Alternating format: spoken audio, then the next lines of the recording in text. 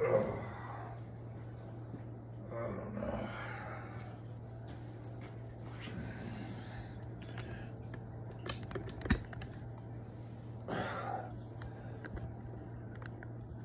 I don't know.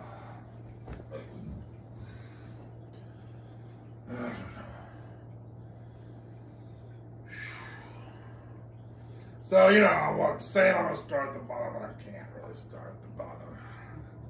This is, after all, an Alexander lesson. However, you can't just start at the bottom. I'm going to try to get to the bottom, but I got to start at the top. So, maybe you don't always teach the 7 postures and the way I was going to do it. Maybe you start at the top. Maybe we're going to start at the top instead. Work our way down. It's just easier to start at the bottom, but Gary knows about Alexander, so I got to get him. Alexander Rational, I got to get him. It's going to be easy to get Gary going, even though he and I have never done this before on the meditation cushion, or not for many years. Not for many years, but we've been doing Alexander lessons, so Gary's ready. So I'm just going to tell Gary, I'm going to tell you. Here's how to meditate. Here's the secret. The secret is right now you are backing up into your cave. Everything you do is a backing up into your cave. And you got to shift to a dynamic where everything you do is peeking out of the cave, going forward. Right now, all you know is going backwards. All you know is how to back up and hide. And in meditation, the thing you got to learn is just have a little backing up a little. I got to learn how to go forward a little. So that's basically, in terms of posture, in terms of the upper body, lower body too. But also maybe we're a little collapsed in front. That's part of that backing up. That's part of building that cave. Is you collapsed in front to make your cave. You hid your heart. Your heart should be just like a lump of raw meat hanging out there. Just Trump Rinpoche says your heart is like a cervix. Your heart is like a cervix. But you can't handle the truth. You can't handle that much wet love and tenderness and beauty. You can't handle that heart being that vulnerable, that tender, so you collapse this old cage and you hide your heart. But meditation, our goal is a soft, open front and a strong back. It'd be very easy to do this the wrong way. It'd be very easy to just make this a stiffening project, but it's not a stiffening project. You can't make it a stiffening project. So, you know, maybe the more emphasis is on the nice open front in a way. But that gives you an option for a strong back that ain't stiff. I don't know how you're going to figure it out. I don't know how I'm going to figure it out. I best open my front and just let my back lengthen in the back and not try to think I'm big, strong. But just discover. But I'll tell you how you're going to discover that is when you go a little forward. By going backwards, you're never going to discover that. But you can't just like think you can arch your back and discover it either, man. Arching your back is what you need to do. But if you try to arch your back, you're screwed. It's got to be a release, which is why I'm going to get into the lower part and teach you this release. There's a release. Your hips release backwards. It's like you're a dog, and right now you're a dog with a tail between his legs, and he just cannot find confidence. You're just a dog that's been kicked, and confidence is nowhere near you. You're just a kicked dog right now, but somehow I got to teach you. You got to learn to learn to be like a little geisha girl in your hips, man. You just gotta learn to walk around like a little geisha girl. Just walk around like a little geisha girl all the time. Just spend your life walking around like a little geisha girl and get your hips free. And let them release back. That's it. The biggest shock I ever had in my entire life was when I went to the tea ceremony that Mrs. Shibata, I was a student of tea with Mrs. Shibata, and I go with a Nadia, let's go to Kyoto with Mrs. Shibata, and we go to her tea school, and we go to her tea house, and they all think we're great. And then this girl gets up and serves tea, and her behind moved like 2 feet that way and 2 feet that way when she walked, and I wanted to fall over and die. I thought it was some kind of crazy affectation, insanity. But she was showing us the truth.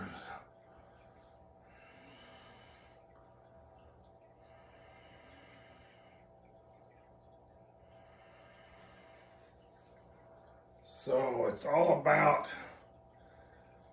meditation is all about draw law, above aggression. What does that mean? Trungpa Rinpoche says, what it means is your head is not in conflict with your shoulders. Good head and shoulders. He says, most important thing for a warrior is good head and shoulders. I've been teaching Gary Alexander technique, which is basically what it's saying is know thyself. But now we're ignorant of ourselves. Our necks are tense and we don't know it. This is a disaster. This is what we mean by being a piece of wood. Your neck is tense and you don't know it. That means you're a piece of wood. You have no other options. You have no option but to be a piece of wood. But if you know your neck is tight, you could release it. That is some healthy little information. That's what you call drala. Drala is my neck's a little tight, but I could release it. Just a thought of ease. Just a thought of drala above aggression. Just a thought of heaven, that heaven wants me to go to heaven. Heaven wants me to be like heaven. Heaven wants me to be above aggression. But then at the same time, what we might do is discover, maybe it's very advanced. Maybe this is not the moment, but I don't have all week. What if we just went forward a little bit while we're doing all that other stuff? And let the ease from the head lead it. That's the whole secret. If the ease from the head leads us, but what if we just went a little forward? This is going to open up some possibilities, which is why that thing's got to be lower than that. So we can. If that's not lower than that, you can't. You got no chance of discovering what I'm trying to teach you. So, you say something, Gary. What does that feel like to you? Different than what it normally feels like. Kind of subtle. Forward, more forward than I usually am. It's a little subtle. And I don't know. You know, it's because it's new in terms of the inner sensations of my hips and my spine and my thigh muscles.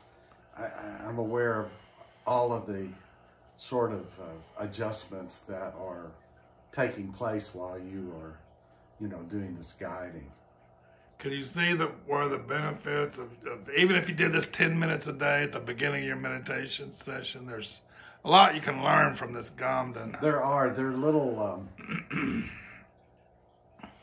there are little moments of ease, little tiny moments of ease. You know, I'm more used to feeling strain, you know, like in my back or in my thigh muscles or whatever. But there are little interspersed moments of ease in that are interesting.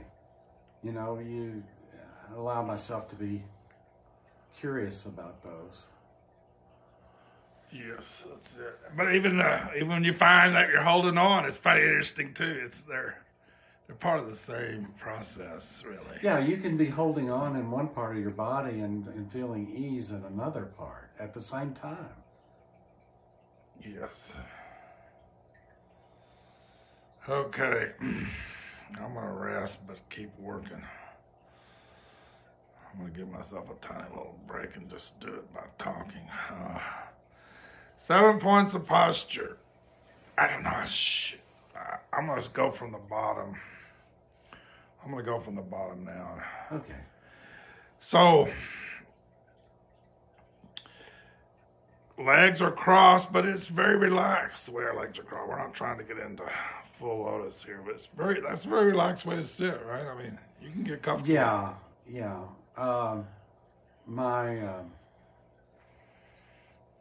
ankles have to get, my left ankle has to get used to this. It's pressed in a little different way than it normally is, because my right leg is resting on that left heel. But you could switch that around. You know, you can change things around. Yeah, and it would come out pretty easy if you did this. Sometimes, you know, I put that left foot out in front just to relax it a little bit. Yeah, you can do all kind of things. Yeah, but they'll also, your ankles will.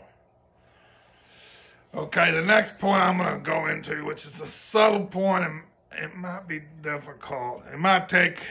It took me 20, 30 years to really understand this, but if you know about it, it might take you, you know, only a third as long, or, you know, you may know about, people may never make this point, but it's critical. I believe, and this is what Trungpa Rinpoche said. He said this exactly. There is only one point on that Gamden that is really the center of your seat. So the words or the instruction is, you know, legs crossed loosely, find the center of your seat. There's kind of two aspects of this. There's a kind of an inner aspect and an outer aspect. And probably most people would ignore the outer aspect.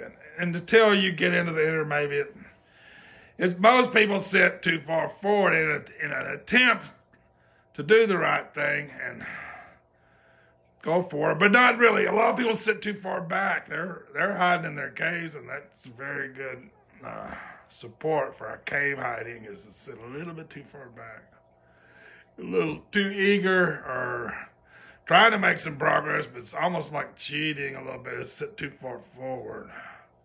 But what you really want to do is find the center, and not too far forward and not too far back. I think you're a little too far forward, Gary, even though it's giving you a lot of goodies. You're cheating a little bit, but whatever. We won't go into that. Maybe not. Maybe I'm wrong. But I'm saying it's a possibility. You figure it out later. You may be just right. It was looking good. Maybe I've done you wrong. But anyway, experiment just that much forward, that much back. Yeah, experiment just tiniest bit forward, tiniest bit back, and find the center. It's not hard. This is really important in my estimation, is that these are micro adjustments, and it's real interesting because at a sharper level of awareness than we normally have, because normally we're distracted by all of the stuff that's going on. But when we bring that focus inward to finding that center. Time out.